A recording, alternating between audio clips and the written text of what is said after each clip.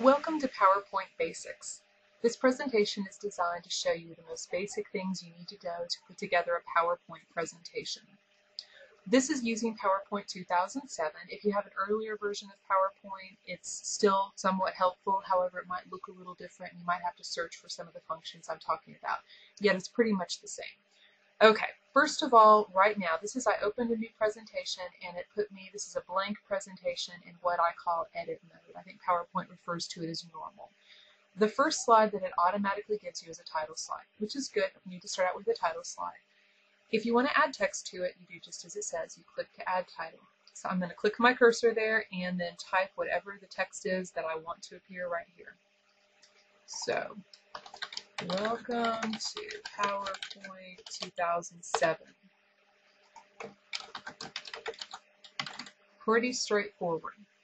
Title slide's not quite enough though. I need another slide. I need at least 2 or 3 more slides. So I'm going to insert a new slide, which is the next thing.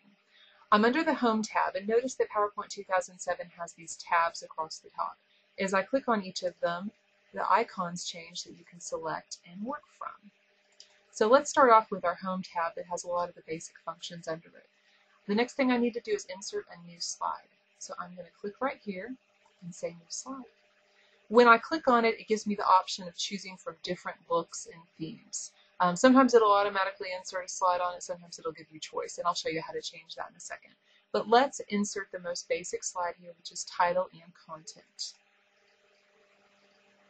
So again, it has an opportunity, a place where I can click my title. Title goes here. And then here can be my text. Make sure that you keep your text to phrases.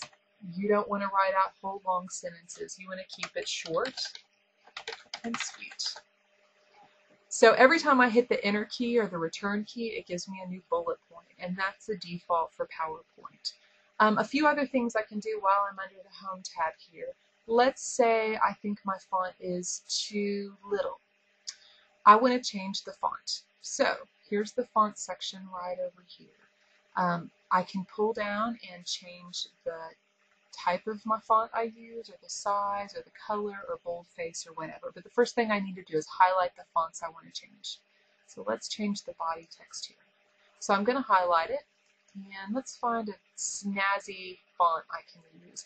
Again, you want to keep your fonts pretty simple, easy to read for your audience. I think that'll work. And let's change the color too. Let's make it red. I like red. I also want to make the font a little bigger, and there's a couple ways I can do that. This large A, when I click on it, it automatically makes it a few sizes larger. And when I click on the small A, it automatically makes it a few sizes smaller. You can also choose a custom font size from this list here and change it that way. Now, another thing you can do in PowerPoint under the Home view is change the look of your slide. This layout is, again, the title and it just has a place where I can put in general information. But let's say I want 2 columns on my slide. I want one column that has the text, and then I want to put a picture on the right side of my slide. So I'm going to change the layout of my slide.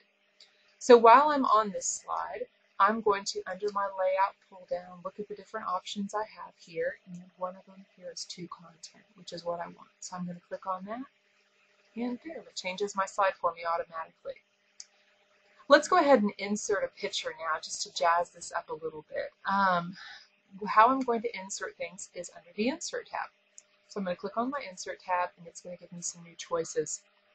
I can insert a picture, and when I insert a picture, it's an existing picture that I have on my computer or on my USB. Clip art, on the other hand, goes out on the internet and searches for pictures for you.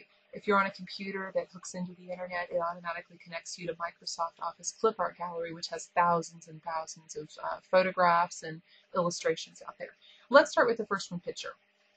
So I'm going to click on the picture selection there, and then I have to go out on my computer and search for the pictures.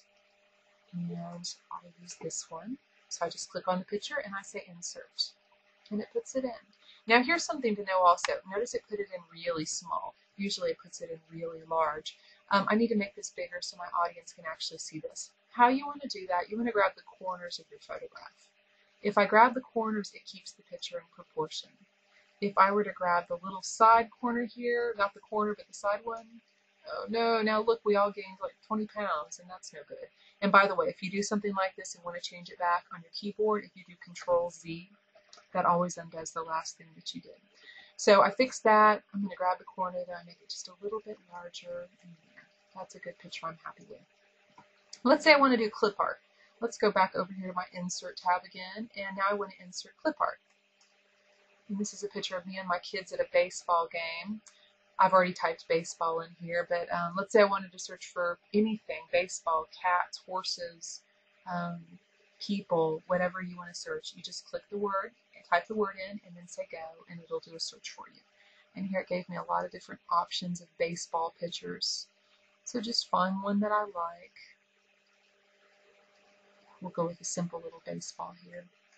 And notice as I scroll my cursor across it, it pulls down this little blue sidebar with a pull down arrow, and I can say insert. Also, if you double click the photograph, it will insert it automatically for you as well. Now, here's what just happened. The background of this picture is white, and it's so big it covered my entire slide, so that's no good. That's not going to work. So I'm going to again have to drag my corner here and make it smaller. There's the rest of my picture back, and I can put my baseball wherever I want on my page. So that's how you insert pictures. All right, let's do one more thing before we exit this. Let's change the background. This white background is a little boring, a little blah. Let's make it a little prettier. How I'm going to do that is I'm going to go under the Design tab. Click on the Design tab, and here in the center it gives me themes, all different looks that my slides might have. As I scroll my cursor across it, it gives you a little preview of what it's potentially going to look like. And then you're going to be able to do some more changes from here. So just find one that you like, find one that you're happy with, and select it. I like this one. Let's go with this one right now. So I click on it, and then it automatically, notice it just changed my title slide as well. It applies that theme to the entire presentation. So see, my title slide looks a little different. The other thing I'm going to want to do while I'm here is maybe change the color. Maybe I don't like this color. Actually, this happens to be Astros red, so I'm pretty happy with that. But here, I can click on colors and click on it, and you get the pull down. And again, as I scroll my cursor across it, it gives me a little preview of what all the different colors potentially look like. And when I find one that I like, I just click on it, and it changes it for me automatically throughout my presentation. Now, just a few other basic things to show you while we're still in PowerPoint. Down at the bottom of the page, notice it has click to add notes. What's really nice about this is you can add notes for yourself specific to that slide. Your audience won't see these notes, but when you print out your slide, you can see them. So I can say that I want to tell a story about first baseball game. And Astros stats for this season, and I can go into specific stats and type those in. Now, notice again, it doesn't appear on my slide, it only appears on my notes. And here's how I'm going to get this where only I can see it. I'm going to go under print, which print now is under this little icon here, and I'm going to say print. And I can select what I want to print right here. I want to print a notes page. And how that's going to look, I'll show you a preview. How that's going to look when I print it out is it will have my slide at the top and all of those notes that I typed down here at the bottom. And the nice thing about this is I know what I want to say that goes along with each slide. And again, my audience does not see this.